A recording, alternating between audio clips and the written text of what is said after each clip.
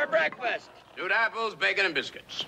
Well, forget the apples. Slap some bacon on a biscuit and let's go. We're burning daylight.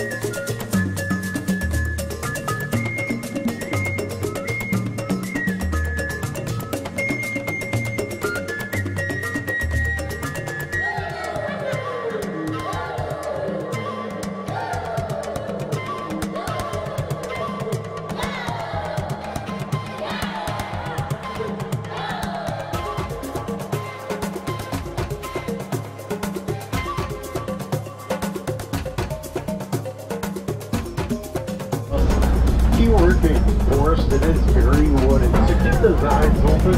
You never quite know what will find amongst the trees and the tree line. If you see any wildlife found spot, make sure you let us all know. Definitely want to find as much as possible. On the very cool, I'll turn right I see another copy. Might look a little bit like a zebra with the stripes on its legs, but not related to the zebra at all. It's actually the only known relative of the giraffe. I think very shy. They weren't even discovered by Western cultures until 1901. Even thought to be mythological at one point, since they are so rarely seen. That one appears to be a male, since males have ossicles on their head, just like giraffe. We all have 2 toes per foot, like the giraffe also. And some bongo along the road ahead of us also. Commonly called the ghosts of the forest, since they blend in nicely with their surroundings. Both male and female bongo have horns that help them maneuver through the thick brush of the forest. Interesting view of this one in the thick brush to our left. Really close to you to our right. I also see some greater kudu beyond the bongo, on a hill to the right. Common appear to be a female kudu, since the males have horns. Very cool. Across the waterway to our left, a black rhino. Weighing about 3,000 pounds, they look indestructible, but they're hit very hard by poaching. There's only about 5,000 left in the world today.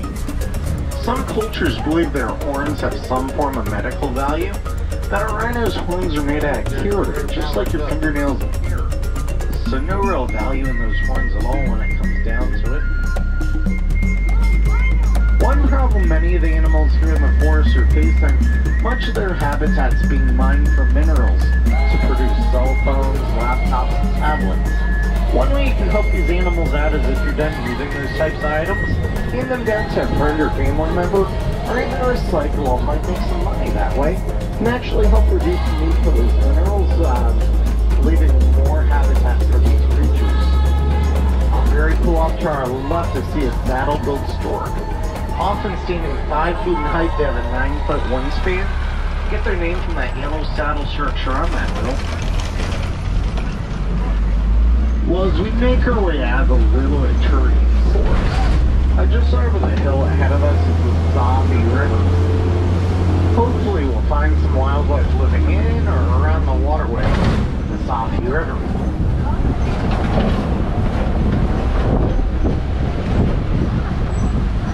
Some hippo in the waterway to our right. weighing about 5,500 pounds with 18-inch long teeth. They do spend most of their day in the water to keep them overheating, coming out primarily at night to feed on grasses.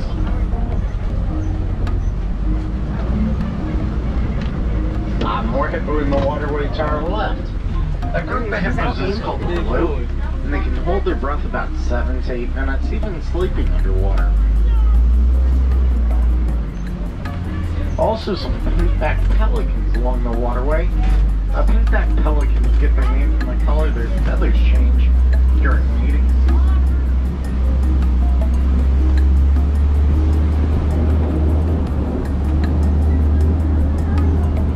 Growing 18 to 20 feet long, they can take down very large prey such as zebra and wildebeest.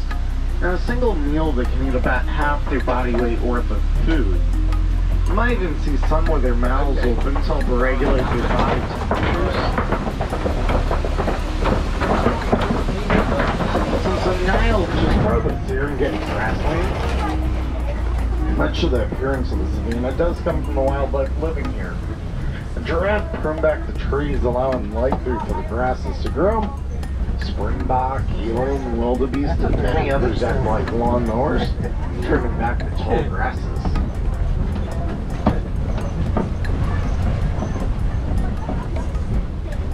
I do see some springbok to our right. May look small from here, but they are fully grown around 100 pounds. Get their name from their ability to spring about 6 feet into the air, or 13 feet forward as they run.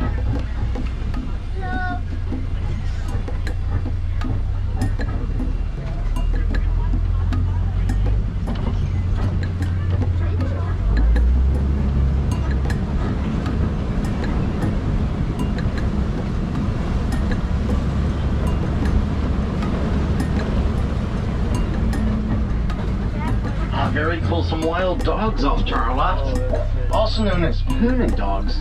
They're one of the most successful predators in all of Africa, teaming up as packs to run down the prey. They're successful at hunting about 4 to 5 times they hunt. They come from a separate line of the canine family than your own pets, having 4 toes per paw.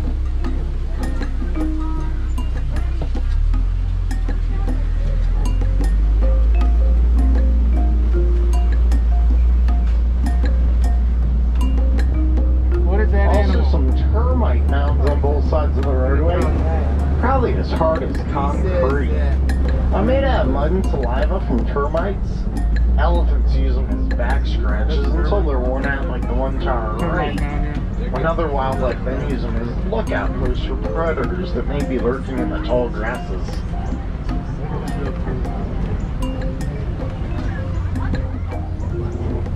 Very cool. I see some Maasai giraffe to our left. Often standing under 20 feet in height. At birth, they're about 6 feet tall. You can stand in under an hour after being born, allowing them to nurse from their tall mothers or run from predators if needed.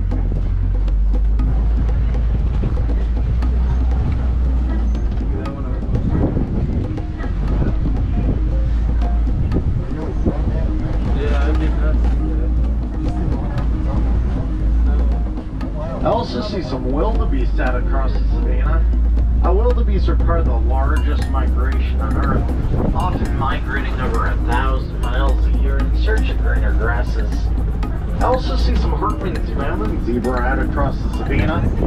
No two zebra ever have the same stripes, much like a person's fingerprints.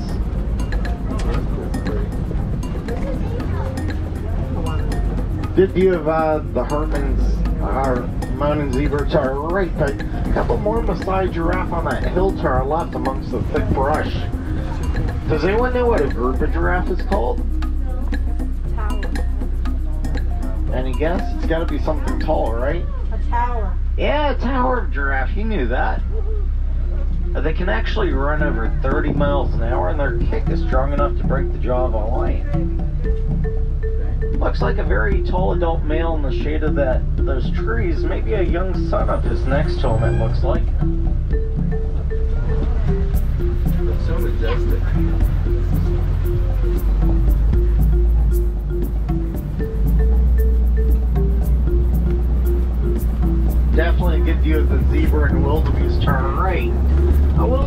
part of the largest migration on Earth, often migrating over 1,000 miles a year in search of greener grasses. Also an eland off to our right, one of the largest antelope in all of Africa. They're often weigh over 2,000 pounds when fully grown.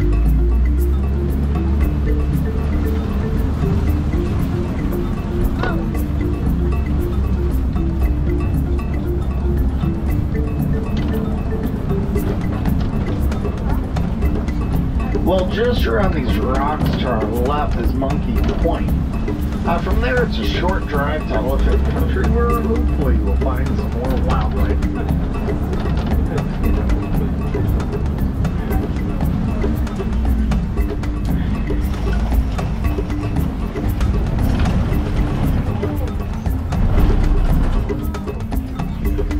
Very cool. Some mandrills off to our left.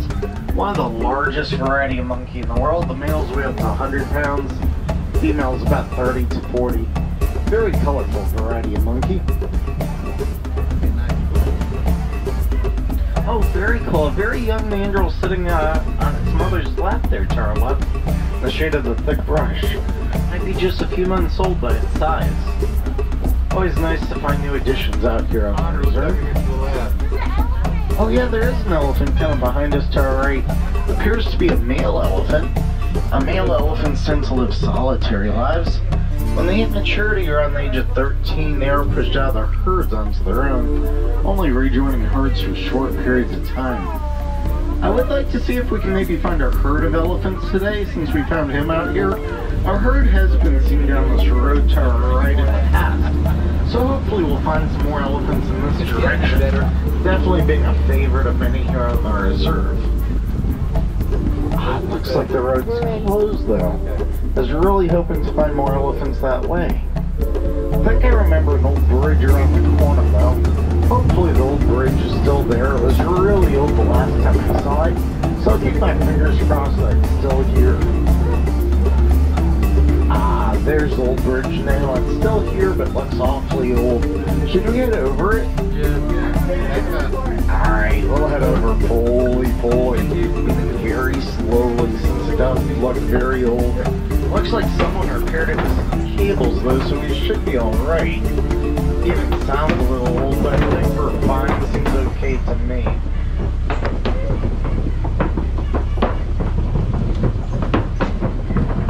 There go our front tires, and there go our back tires. Made it across there okay, but I think we'll avoid that in the future. Seems a little too old to me. The red clay pits are just around the corner. At times, elephants are seen coming here. Definitely their diets. Some tusk marks in the clay. I'm in there in the area. We'll have to keep our eyes open for them. Oh, there they are off to our left right now. Herds are usually made up of just females and their children, often led by the eldest female in their herd, which often find food in the yard. Elephants at times have, they'll see farms as sources of food. Invading those farms for that food often leads to bad outcomes for both the farmer and the elephant. The Disney Wildlife Conservation Fund has been studying these issues and found that elephants don't like bees. They don't like being stung. So by adding beehives to farms, they can actually help protect both the farmer and the elephant from each other, also providing a source of income for the farmer from the sale of the honey, the pollination of more crops.